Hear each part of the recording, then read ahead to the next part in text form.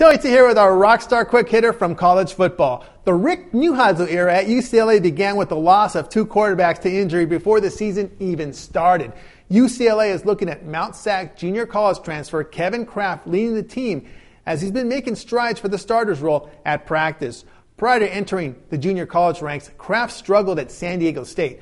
Oddsmakers have set the UCLA Bruins 2008 regular season projected win total at 6 wins. Now, the schedule is tough in the non-conference with games against Tennessee, at BYU, and Fresno State. In conference, the Bruins must travel to Arizona State, Cal, and Oregon, which figures to be difficult spots to get a win. Their difficult home games in conference are against Oregon State and USC, but catching an improved Arizona Wildcat squad at home on September 20th will be a tough task for this group of Bruins. The offensive line returns only 2 starters, and they're in need of depth.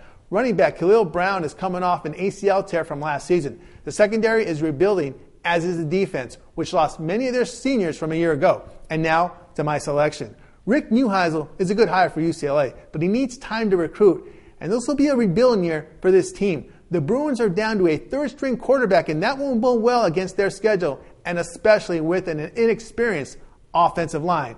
Play the UCLA Bruins under 6 wins for the 2008 regular season. For sports coverage with the Vegas style, keep your browser aimed at gamblerstelevision.com.